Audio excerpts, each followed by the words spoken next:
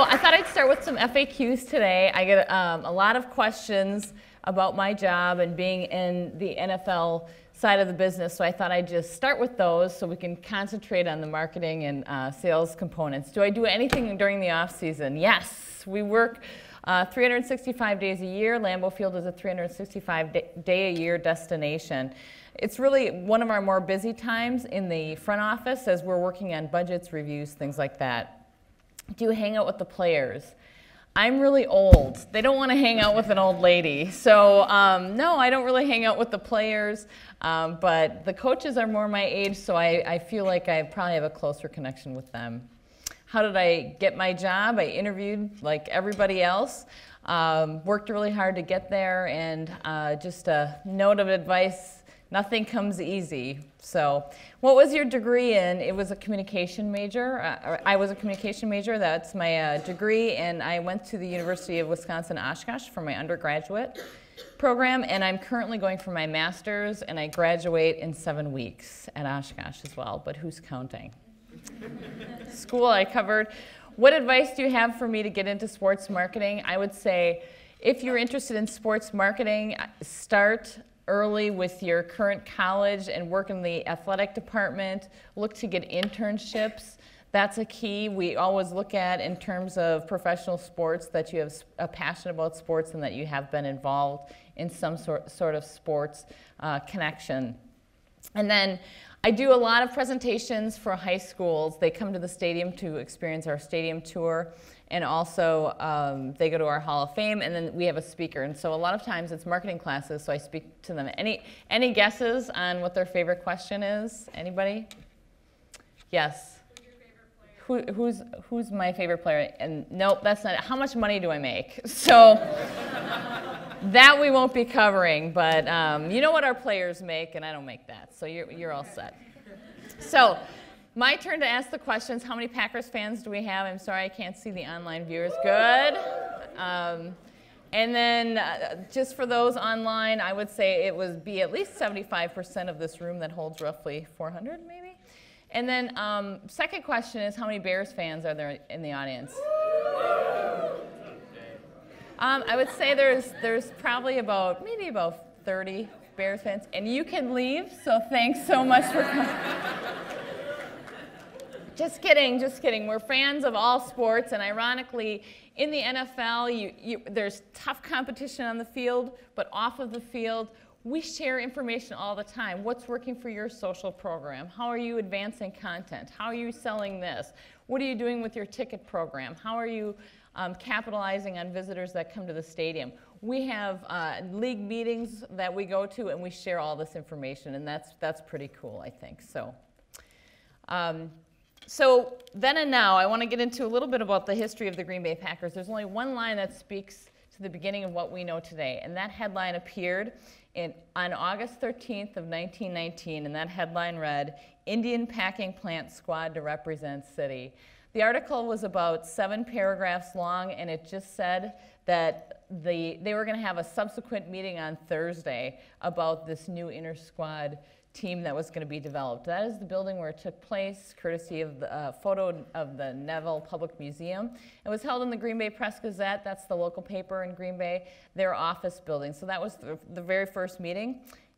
And this was the very first team. This is our one and only photo that we have. And you can see that's not quite the roster we have these days. So that takes us back a little bit to our roots. And I thought I'd talk a little bit about today's game plan, and which is historical and the present in terms of marketing. So I did pull up some old ads that we can all review and have some fun with. But I thought first I'd talk a little bit about brand and marketing today, and talk a little bit about the department in which I work. We cover various things across our department, the first one being web ad placement.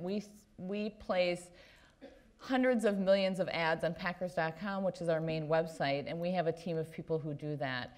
They do all of the reports, all the analytics with that. So when you talk about marketing, it's more than just, what you traditionally think as marketing is maybe creative or copywriting and things like that. We have a lot of analytics people on our team that really are the back end movers and shakers and help us understand what's performing well, what our best practices are, things like that. Packers Everywhere, I'm going to talk about a little bit later. So one of the things we don't have is we don't have tickets to sell. So we are challenged constantly with trying to get people to experience our brand who may never come to our stadium. We have a very broad fan base footprint, and so we created this platform. It's digital in nature, but we also have off-site activations in which we travel on road games and we host pep rallies the day before a game day. So I'll show you a little video on that and show you what that's been doing in the marketplace for us. Analytics, which I spoke about as well, that dovetails a little bit off of our web placement. Also our analytics team, we have a business intelligence manager, and he is responsible for helping sales with new pitches. He will do all the research on ComScore and things like that to understand, you know, what percentage of our fans is most likely to go on a cruise, what percentage of our fans is most likely in the market to buy a Chevy truck. So we take everything we do seriously, and we always back it up with research when it comes to selling and sponsorship. The next component, I thought I clicked it. There it is, our Wi-Fi experience. So right now, we have a team called FEED, which is Fans Enhanced Electronically something. I don't really know what it stands for.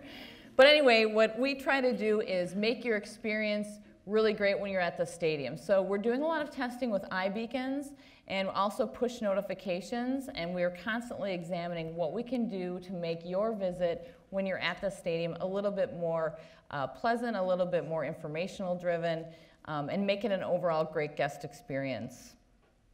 Fan clubs is something we also do. We have an adult and kids club. The adult is $100, the kids is $20, so won't talk a lot about that, but as far as research, we do a ton of research. I'll touch on that just a little bit today. And in terms of game day research, if you go to a game and you get sent an email or you see an ad on our website for a concert that we have maybe had at Lambeau Field, or most recently we hosted the Wisconsin Badgers and LSU Tigers at Lambeau Field. So we do a bunch of research on that. The league also does research, and I'm going to talk to you a little bit about what the league benchmarks us on, and you might find that interesting. Creative services rounds us out as well. So we do a lot of our creative internally. I'll show you some of that today. And we have 2 graphic designers on staff, and then we do outsource some things once in a while. And then last, and certainly not least, is our CDW, which is basically our customer data warehouse, or essentially sending emails. And I'm going to touch a little bit on that today as well. But that's what makes up our specific brand and marketing department. It's not the same everywhere in the league or in professional sports. That's just how we're put together. And so when you boil it down, it comes to 3 things that we work on, and that's fan acquisition. We want to get as many fans as we can within our footprint and market to them successfully, the research and analytics component, and then the creative services. So I thought I'd cover just quickly, again, this is the now part, our department objectives.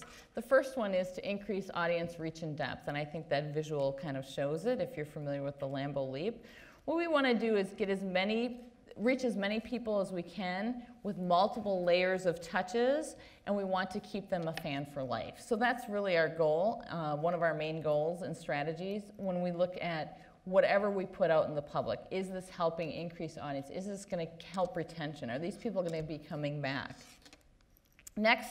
Our next goal is be a resource for internal stakeholders, and that's kind of how we see ourselves drying off Aaron Rodgers' helmet. So we market 5 different businesses besides the main business of football. We also market to our shareholders, our season ticket holders, and then our 5 main business units, which are the Hall of Fame. We have a stadium tour section. We have events. You can get married at Lambeau Field. You can host a conference at Lambeau Field. We have a pro shop, and also we have a restaurant inside Lambeau Field. So we're also responsible for marketing all of those. We help them with everything from creative to emails to ads and their overall planning. And then last but certainly not least, we want to deliver on the brand promise in unique, compelling, and relevant ways. And our brand promise is really about delivering excellence in every touch point that we can. And when we talk about unique, relevant, and compelling ways, one of the things we did last year, you might find this a little bit fun. I don't talk about it too much because of the nature of it, but what we decided to do was a surprise and delight campaign. So instead, we get a lot of calls and emails and social posts from people who are looking for donations, which is fine, and or like my brother's a huge fan. Can you help? Can you do something with him? So instead of us looking at those, we went out and searched fans out. We had one gal who loved Randall Cobb so much, so we had all of our interns stalk people and large fans. We had one fan who was such a huge Randall Cobb advocate. She had a cape that was made that said Randall Cobb, and her office cubicle was all decked out. And by the way, he's a receiver on our team for you Bears fans. Anyway, so what we did is we said, hey, Randall, we got a huge fan.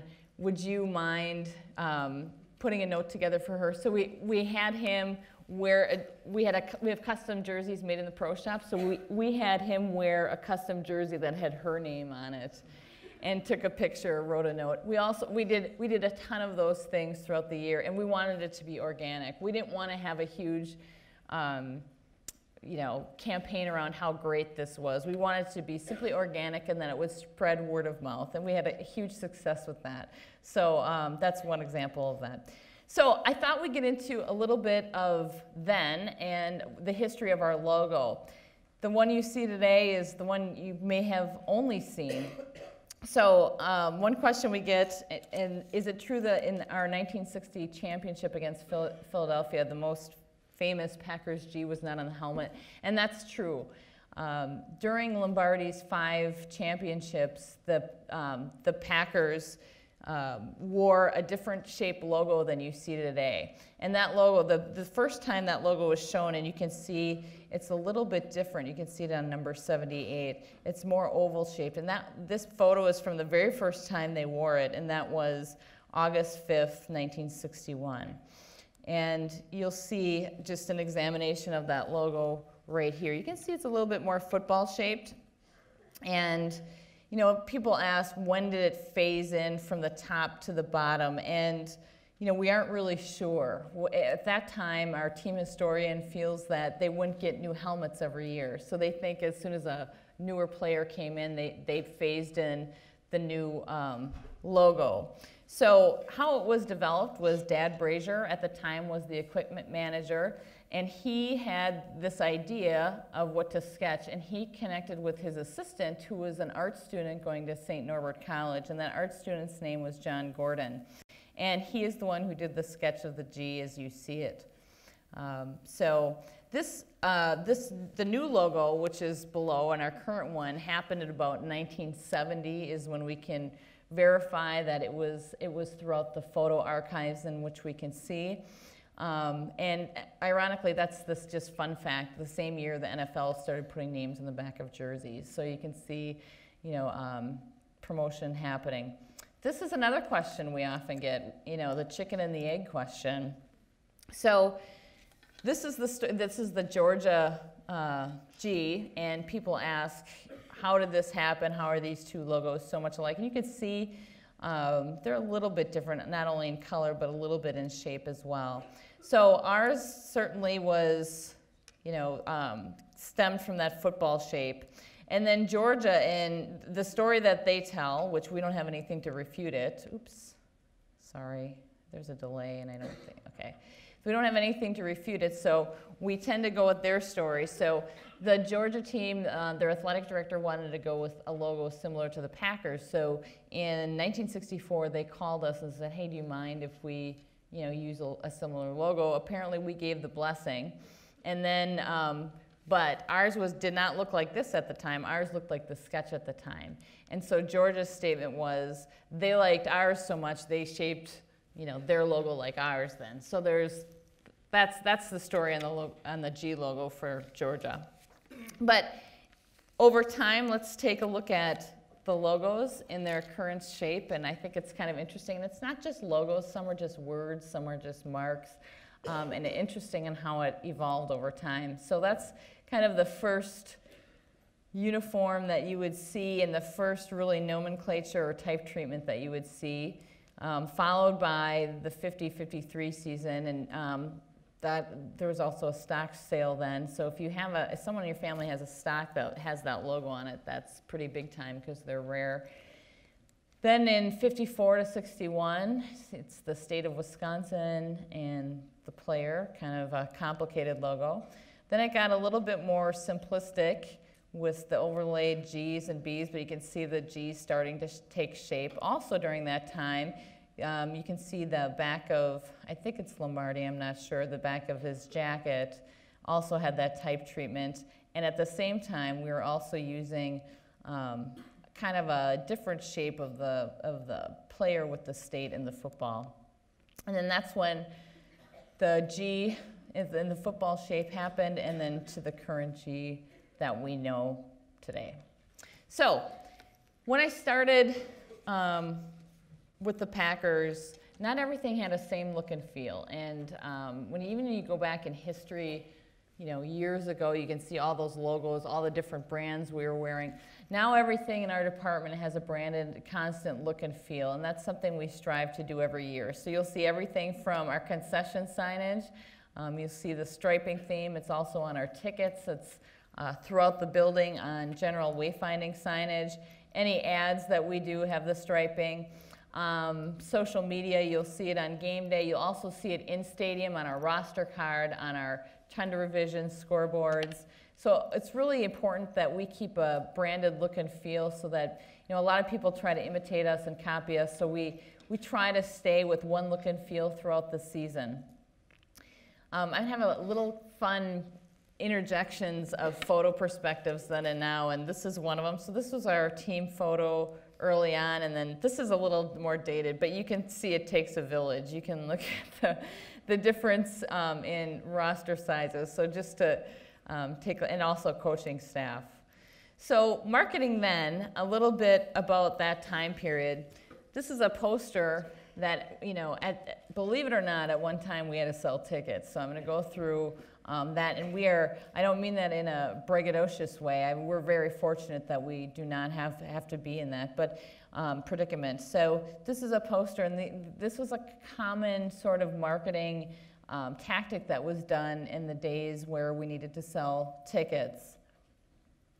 Oh, I don't know what that is. There, that's good, that's gone. It's a bear attack. It's a bear attack, cyber attack from the Chicago Bears. But you can see, just as you zoom in on this, no one writes like this. It is always a battle royale when these two teams meet. They have been gridiron enemies for years. Then and now, nothing's changed. Nothing's changed. It will be one of the football classics of 1930. Don't miss seeing it. So what does that tell you? There's still a call to action. They're trying to, they're writing marketing content that is trying to get you to take an action. Here's another one. Chicago Cardinals at the time, and City Stadium, which is, I think, our second stadium we played in. So this poster, get your tickets early, and they spent a lot of money to round up a winner, and they're advertising stars from the Chicago team, which I thought is interesting because I don't think we would ever, advertise other teams' players. Oops. And also creating additional value. So see them and don't miss out. I thought we'd talk a little bit about our tickets that we don't currently have anything to sell, but let's talk about when we did have time. There was a time when we did sell them. So you can see Packer season tickets now, and you'll notice we don't call it Packer. Everything's plural, it's Packers, so I think that's pretty interesting.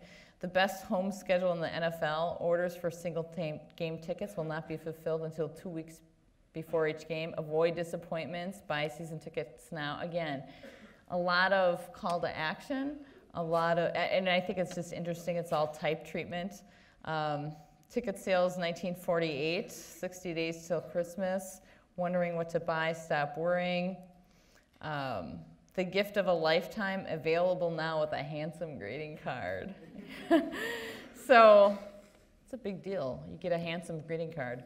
So that was, know thy audience. So the woman at home, probably at the time, was the person buying the tickets. So that's who the demographic is. But I do find it funny down below. It says, "Gentlemen, enclosed find my money order for $10 per ticket." But they were different times. This is Green Bay played at the time a handful of games in Milwaukee during history, and now I'll play all their games at Lambeau Field, but those of you who might not know, we did have some Milwaukee games.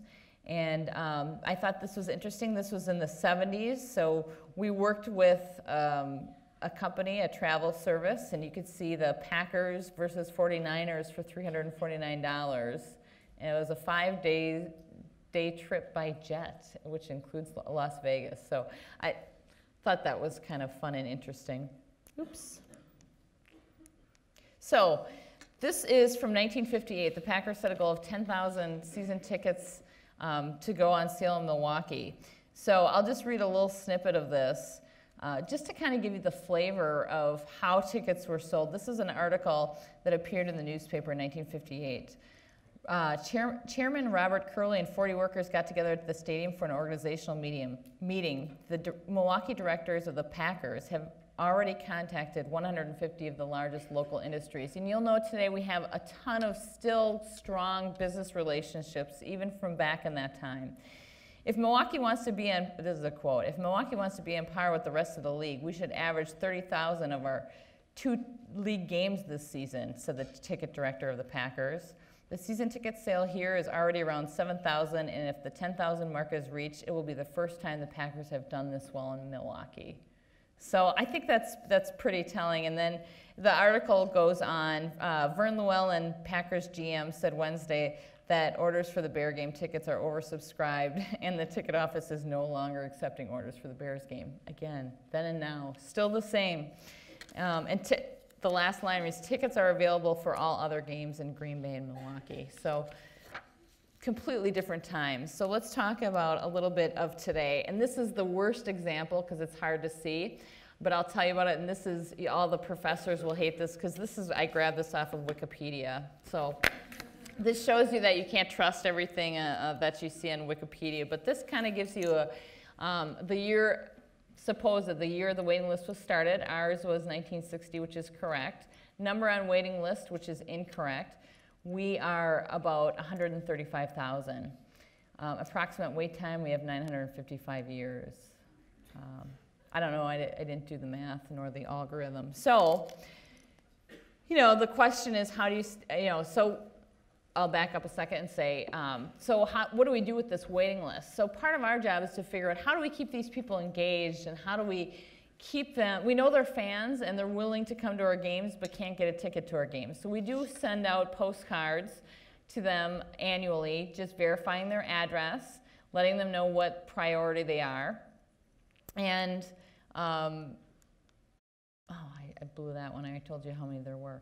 And also, if you see that green bar at the bottom for you Packers fan, occasionally a limited number of single game tickets are available. So we do send the season ticket holder waiting list. If there are available tickets, they do get an email from us with the chance to purchase at times. So that's a nice little secret. But so how do you get in front of your customers regarding tickets if we don't have tickets to sell? We collect data and promote tickets in other ways. So, for example, through our Packers Everywhere platform, we have an Enter to Win contest where you can upload your photo and fans vote on the top 5, and then whoever is the winner gets their tickets on next year's season tickets. So they get one game, which is the Fan Appreciation game, which is the last game, home game in December. So that's how we try to, still get in front of people. We do sponsored giveaways with tickets. We do sweepstakes. It's a great way for us to increase the level of names that are on our current list. Also, you'll notice there's co-branding. There's Packers Pro Shop gift card. So we try to work in our business units wherever possible. An Enter to Win package with Levi. Again, we did some co-branding with our restaurant in the Hall of Fame, but also these are ways that our fans are able to get a chance to win, and that, you know, we're at least opening up the opportunity for people to go to the game. So a lot of those that I just spoke about were emails in our customer data warehouse, and I'll talk a little bit about that. We have multiple lists and buckets that we stick fans into. So if you sign up, you can go to Packers.com and sign up for our e-newsletter. But our buckets include the Packers Pro Shop, which is all the retail arm, e-news, which is twice weekly during the season. And what it does is it gives you snippets of video, social, articles, photo galleries, and it's pushed to you twice a week during the season. Like I mentioned, we have sponsor emails, we have events, we have season ticket holders, and then our Packers Everywhere list. Surprisingly, the smallest list, you wouldn't guess, but is season ticket holders. There's about 36,000 of them. We have 2 packages, green and gold, which I won't get into, but that's the reason we have so many on the list, even though it's the smallest of the list. We always try to grow this list, and the biggest lists are the Packers Pro Shop, which are roughly hover around $1 million fans on the list. So, any guesses? Show of hands. How many emails do you think we send a year? Raise your hand if you think it's 90 million. Raise your hand if you think it's 100 million. Raise your hand if you think it's 200 million. Okay, we got, for those watching digitally, we got a handful of people that answer. And then how many think it's over 200 million emails a day? Well, you guys are smart cookies. We send about 256 million emails a year, and it continues to grow. And if you're signed up for our email system, you might think they all go to you, but they do not. We watch that very closely to make sure people are not oversaturated. We watch the opt-out rates, everything you can imagine. So this is a then and now. I just wanted to show you, this is more recent, but you know, the old template, this is a stock template we have for fans. We give them 10% off for their birthday. And we did, you know, we said, this email isn't performing very well. What do we need to do? Can we make a better connection to football? And how can we increase the click-through rate? So the new template, you can see it's a lot more visually appealing. There's actually a real photo in there. It's directly related to football, a really bigger, stronger call to action. And the results from the template, the new template had a 53% increase in click-through rate. So that's a little then and now. Those are the types of things that we continually try to improve on within our department. And with our business intelligence team, and analytics team, they review all the open rates, click-through rates, unsubscribes, new emails to the database. We're always trying to get new fans into the top of the funnel. That's our #1 goal. Also subject line testing. So what we do is we'll have a subject line A and a subject line B. And what we do is we'll send out emails in batches. So we'll send, you know, 100,000 out first, and then whatever subject line does the best, we'll push, you know, the other 750,000 or whatever the list is out with the most popular subject line. We also do the same thing with creative testing. So we'll have a different image in one and a different in another, and whatever performs better, we will send the rest of the list that creative. And that's a little bit about creative testing. This is just a fun snippet about our programs. So these were older programs. Obviously, they were very thin. I didn't bring any with me because they're locked away in our Hall of Fame. But the outside was 4-color, inside was, you know, black and white. And then you can compare it to now. Full color, high speed, a lot of sponsorship, a lot of ads, a lot of content, very thick, and also price differential, of course. So then now Lambeau Field. This is not Lambeau Field. This is Old City Stadium. It opened in 1925 with a capacity of 5,700 people.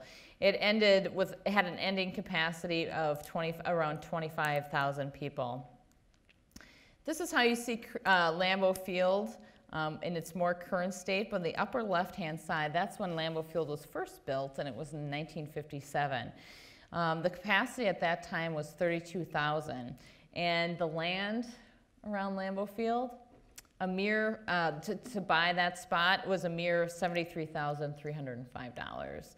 The cost to build the first Lambeau Field in the upper left-hand corner was hovered right around $1 million.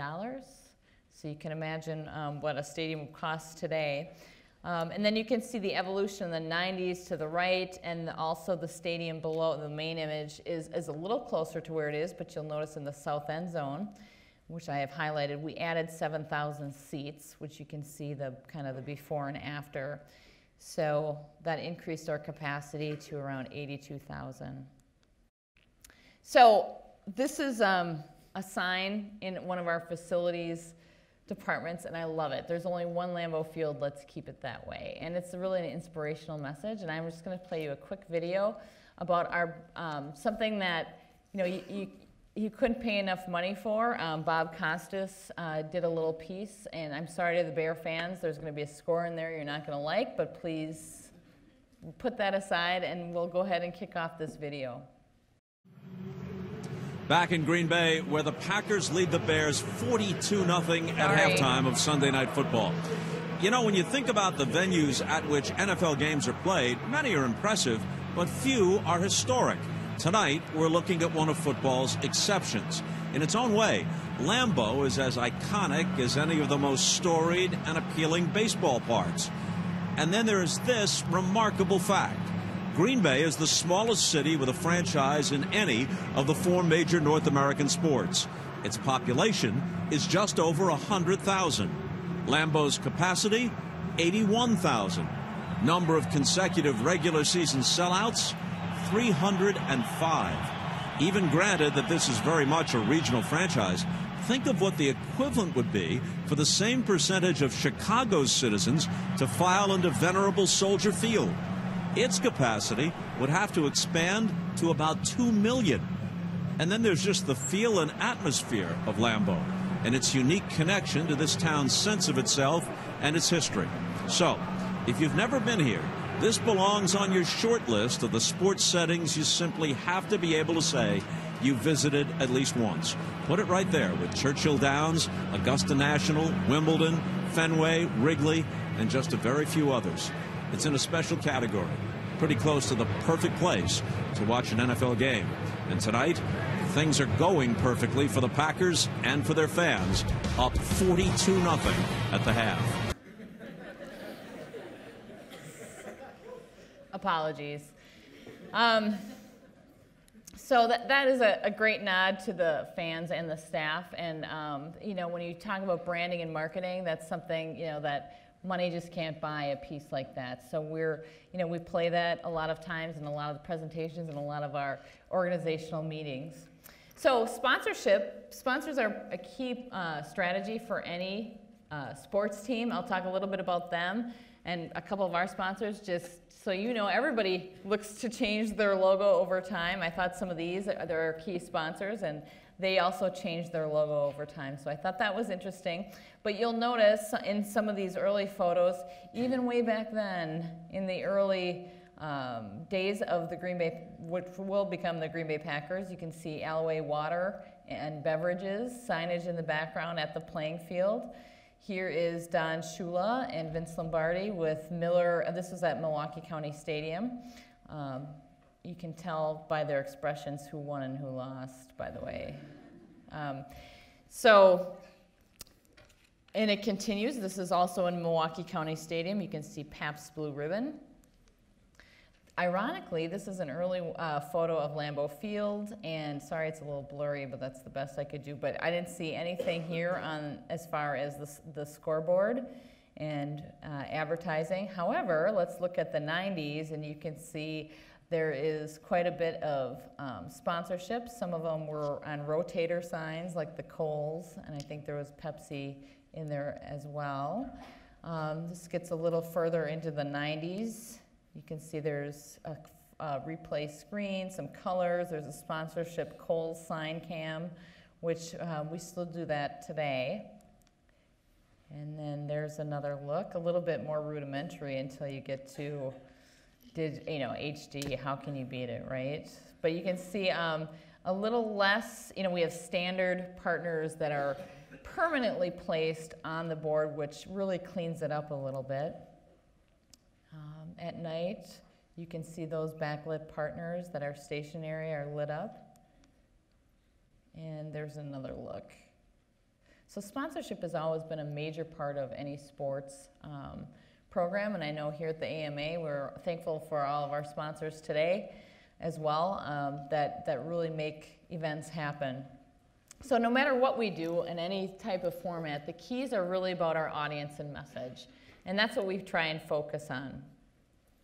These are all the clients we have in the building and outside of the building. We have shareholders, we have the ticket office, we work with player development, we work with general fans, we work with our digital team, we work with football, security, guest services, the restaurant.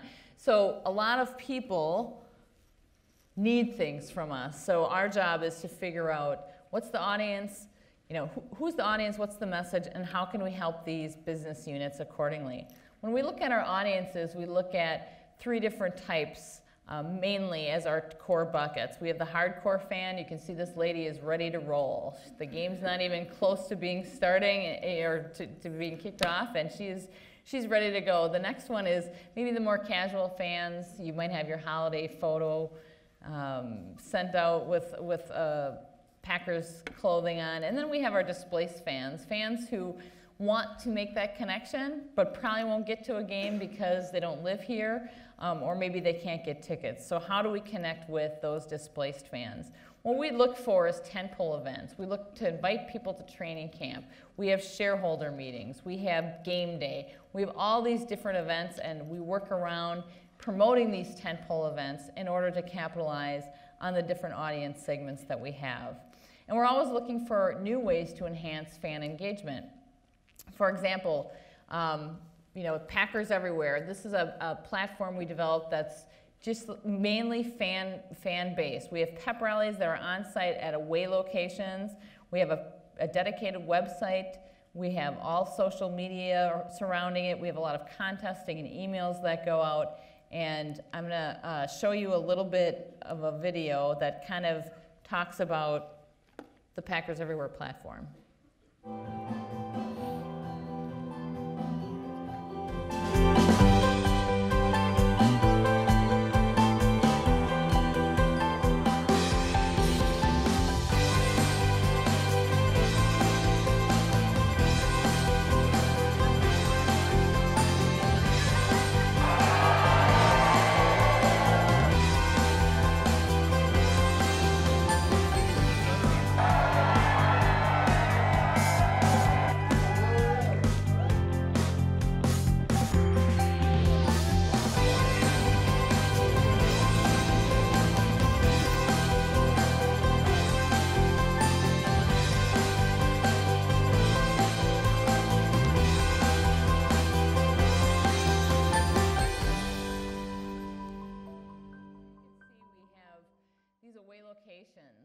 Where fans, we might be in Dallas, for example, and we have these pep rallies. We might get anywhere from 2,000 to 3,000 people there. Everybody checks in through like an Eventbrite platform or a technology-based platform where we capture their emails. There's no tickets available. It's first come, first serve, but that's the only way they can enter to win for prizing. So we like that platform a lot. It also helps. It's got a search engine for establishments you can watch the Packers game at. So when I talked about bar searches and things like that, that's something we also work really hard to do and keep updated for our fans so that we're reaching out to this audience who may not live nearby us in other ways than just social. We're making it a complete platform. As far as our audiences in general, the next steps we're looking at right now internally are creating personas. So it's not just sticking people in different buckets of they're a e-newsletter bucket, or they're a pro shop bucket, or they're a events bucket. So we're really trying to deep dive into hardcore fans. What does that mean? What do casual fans want to see in anything related to Packer fandom? What does a displaced fan want to see? Well, how do we connect with them? And what sort of content should we offer them? Our transient fan, someone who travels a lot or isn't always connected to the team. A second team fan. We have a lot of fans that the Packers are their second favorite team. I live in Oakland. I like the Raiders, but whenever the Raiders aren't on, I watch the Packers because my dad was a Packer fan. We get a lot of that. So how do we capitalize on fans that the Packers maybe are their second favorite team? Familial allegiance fan. Again, this is people like generation. If you have a child and you're a Packer fan, you're going to raise your child to be a Packers fan. So there's a lot of fans that we have that way. How do we, create a deeper connection with them? And then bucket list fan. We have fans who just have Lambeau Field on their bucket list. How do we make that connection for them, and how can we make their dreams come true and provide them with content and deliverables that they're actually interested in?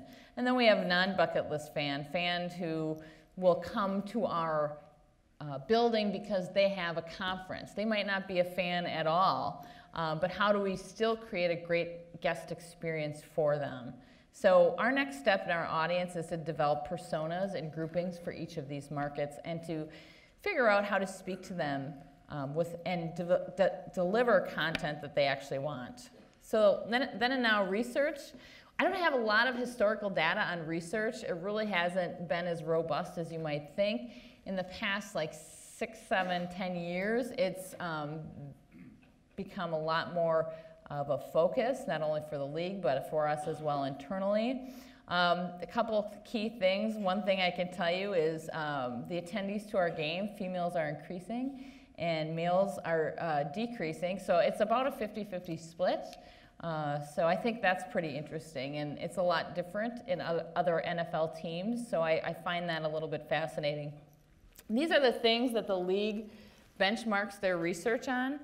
The first one, the bell ringing, is customer service. How are the ushers? How are the parking attendants? Are you getting your answers to your questions? How is the wayfinding signage?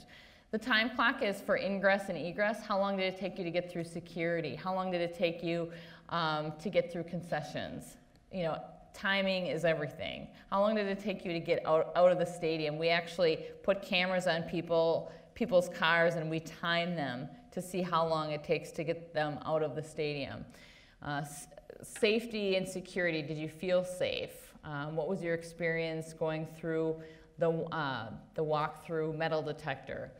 And then, of course, there is transportation, parking lots, things like that. So, we always get really bad grades on this because people from the league come and they're like, yeah, I called for an Uber or I texted an Uber, no one came. Well, we have 2 Ubers in Green Bay, so the criteria, I think, needs to shift a little bit for the league, maybe when they come visit us. And same for cabs. We don't have a lot of public transportation. We're working with the city on doing some busing initiatives and things like that. Concessions, food and beverage. Ironically, in research, you're going to find this amazing. When we win, the food was hot and the beer was cold, and when we lose, the beer was warm and the food was cold. So it makes a little bit of difference on concessions and if we won or lost. The fireworks is game day entertainment. Did we show fantasy scores? Did you like the music? Did you appreciate the fireworks? What did you think of the national anthem? We're graded on that. And then last, we're graded on apparel and retail components. So that's a little bit about our research. So, we have a lot of game day satisfaction surveys, satisfaction versus expectation. Covers in-game technology. How did your Wi-Fi work? We talked about a little bit of the other things, and I think I have 5 minutes, so I'm going to cruise a little bit fast. But the league will give us grades then, and this is not current. This is from years ago. I don't want to call out any teams, but we do pretty well in actually quite a few areas. Our goal is to always be in the top quartile. So we certainly have work to do every year, but this was from years ago. But the league sends out to every team in the NFL where they stack ranked on all those different categories, so it's kind of interesting. My favorite statistic is from our internal research is 89% of fans rated their game day experience at Lambeau Field as above average or excellent. So that's always great to hear, but that doesn't mean we can't improve. And 89% is not 100%. So we have a lot of work to do, and that's how we treat. Although we like it, we know we need to roll up our sleeves. So the biggest difference between marketing then and now, Obviously, I don't need to talk to you guys about this. You're well versed in all the areas of social, digital, and all of those platforms. That has really been great to increase our audience footprint, to increase our audience depth and reach and retention. And I kind of like this slide, then and now, what's old is new again. So we see a lot of resurgence of retro, so I thought that was a fun tie-in to then and now. And then as we close up, what's the one constant between the franchise over history? And for me and a lot of us internally, it's really the fan support. Early on in our history, we had a lot of support through business leaders to keep the team going. We had to pass the hat around City Stadium and Hagemeister Park so that we could build a fence so that we could charge for tickets when people came in. We've had various stock sales throughout our history to be able to develop the land, increase the seating in the stadium, and add on the other business units that we have today.